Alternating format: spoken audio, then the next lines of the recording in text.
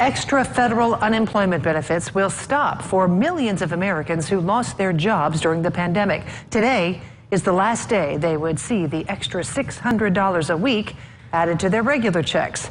But the need for help in the tri-state is still growing. In tonight's top story, Eyewitness News' Mike Pickett is in Owensboro with more for us. The enhanced benefits, which was part of the CARES Act that was passed earlier this year, was designed to help people pay their bills during the pandemic.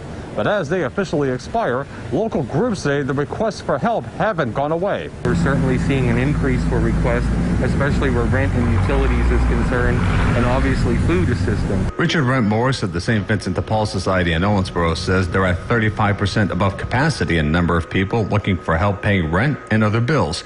He says the mood of their clients varies as the deadline approaches. Some of our local neighbors have been locked in this for 3 months, so they really are feeling the stress. But the House and Senate have not agreed on future unemployment payments.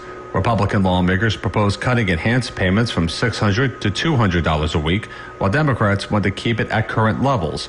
Rent Morris says clients depend on those enhanced payments to keep their lights on. It's huge, especially for our neighbors in need that are anywhere between that $8, $9, $10 an hour. You know, that's huge to be able to pay your rent, to keep the lights on.